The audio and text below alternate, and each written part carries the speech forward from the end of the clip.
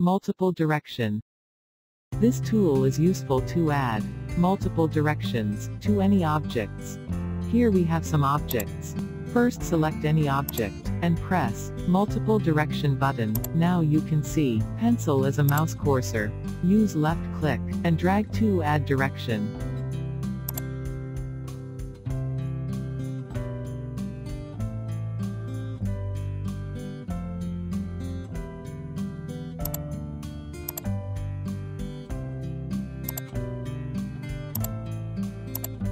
You can add unlimited directions.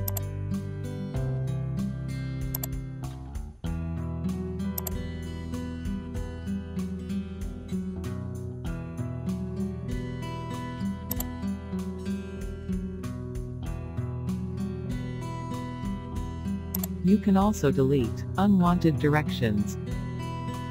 We can also add multiple directions with shortcut key. Select the object, and press Alt plus Shift plus R shortcut key. Now you can see pencil as a mouse cursor.